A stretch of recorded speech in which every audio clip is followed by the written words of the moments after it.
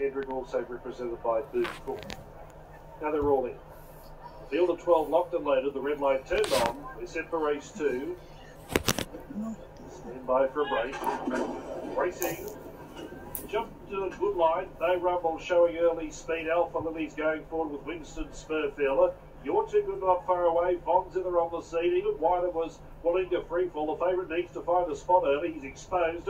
And Boomcourt near the rail, so they'll sort themselves out. Quackery midfield, followed by the Cullinan. A few lengths away, Pre-Painted and Miss Tambo. And Bundy and Coke 2 off last. Down the side, Von's in the bolted away as they went towards the 800.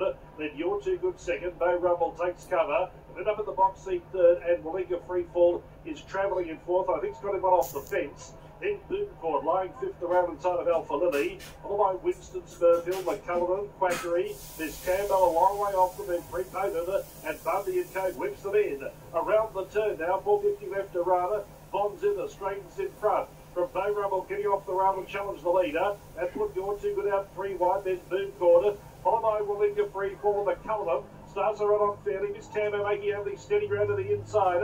No Rumble the leader. Wallinga Freefall on the outside is now posing a strong danger. 100 left to run, and Wallinga Freefall got the better of No Rumble. Then came McCullough to the favourite Wallinga Freefall. Came away with one well. Beat No Rumble. McCullough third.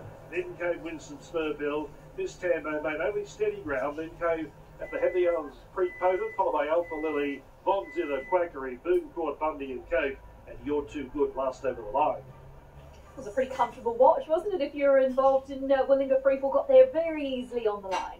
Yeah, it just had the lovely run in the race, got into a lovely position, presented at the right time, and I felt like the other favourite, Miss Tambo, got a bit too far out of its ground. It was always going to be a tall task. Thought it made ground steadily. Watch out for it when it draws a better gate in a similar style of race. And I thought Bo Rumble had all the favours to run a good race and ran absolutely at its peak. So loving how the track's playing. They're getting a little bit off the fence, but you're still seeing horses make up ground either side of it. You sure are. 4, 1, 5 and 3 your numbers at Eagle Farm in race number 2 of the afternoon. Well, let's get you back to Ballarat for the 4th. And just a note around a number of scratchings throughout the programme, but significantly in this 4th, the 2, the 3, the 7 and the 8 all out for race